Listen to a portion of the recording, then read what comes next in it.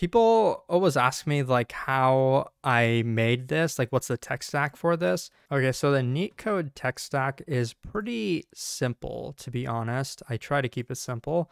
One is Angular, and it's actually Angular 14. Now there's Angular 17. I probably should upgrade at some point because they made a lot of improvements, but I'm too lazy to do that. So for now, we're on Angular 14. Another one for CSS, I don't actually have like a UI library. I don't have a components library. I'm writing all my CSS, but I also have a library for like a little bit of stuff called Bulma. Why Angular? It's scary. That's just what I know because I'm a big boy.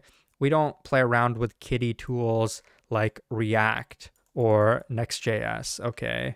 I'm just kidding. Mostly for the backend, and people make fun of me for this, but it is what it is. I use Firebase stuff on the backend. So that includes Firebase functions. So this is basically like my REST API layer functions.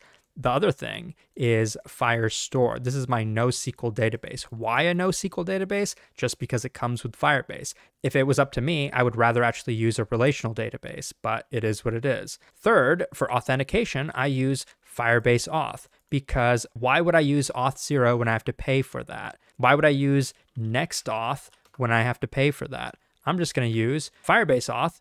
It's been almost 2 years of me running this, and it's been completely free, and it works. So why would I pay for it? I think that's pretty much it for the Firebase side. Yeah, and all of this is done in a TypeScript backend. Again, why? Because TypeScript, I think, is the language that just has the most support for Firebase functions. Firebase trash, but it works. Call it what you want.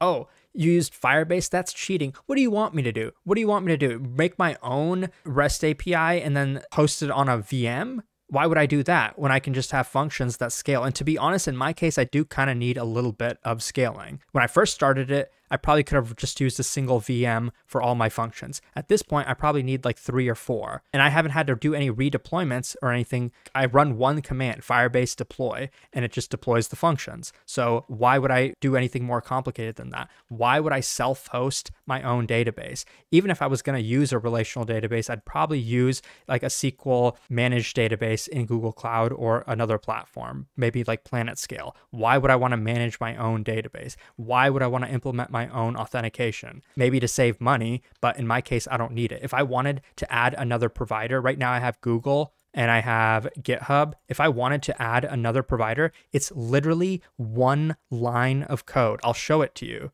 Look, log in with Google. Just all I have to do is log in with the provider, pass in the Google Auth provider constructor, log in with GitHub, pass in Google Auth provider. If I want to add another one, let's say log in with Facebook, this is how I do it. Log in, Facebook. Copilot knows how to do it for me because this is the easiest code you're going to write in your life. That's it. Now we can log in with Facebook. So tell me, why would I implement this from scratch? Why would I want to do that? People can laugh, but it works. The other thing, I am using Judge0 for code execution. To actually execute this code, I did need more than Firebase functions. So that's like the downside of Firebase functions.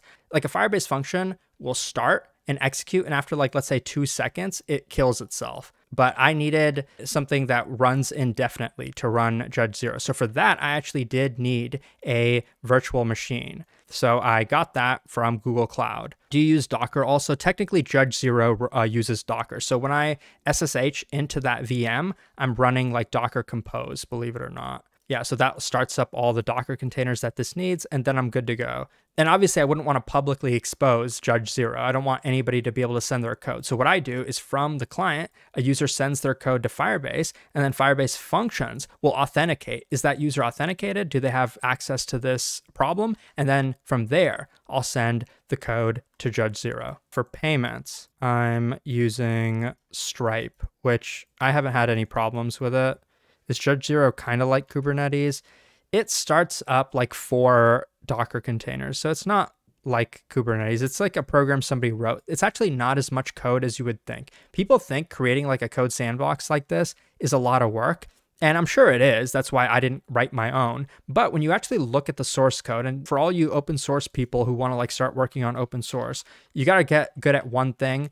And it's reading code. Reading code is more important than writing code. And you don't really learn that in school. But when you go through this, they even mention it somewhere. I read through the source code and I won't do it right now, but you'll find mentions of isolate. And what that actually does, that takes a lot of the work out of creating a code judge, because the hardest part is the security aspect of it. If you're sending arbitrary code to your backend, you don't want it to like do anything crazy. There's a command line tool. It's open source. It's called Isolate, and it's used to sandbox executing untrusted programs. So Judge Zero heavily makes use of this open source CLI tool, and that takes most of the work out. So if I was going to code my own code judge, I'd just use this tool. Now, Judge Zero does do a lot. Like, it installs all the compilers, all the runtime environments, and it like does a lot of stuff. I don't know why Judge Zero needs a database though, but it does. And there's a lot of other things about it. Like, you can read through this code. There's not a ton.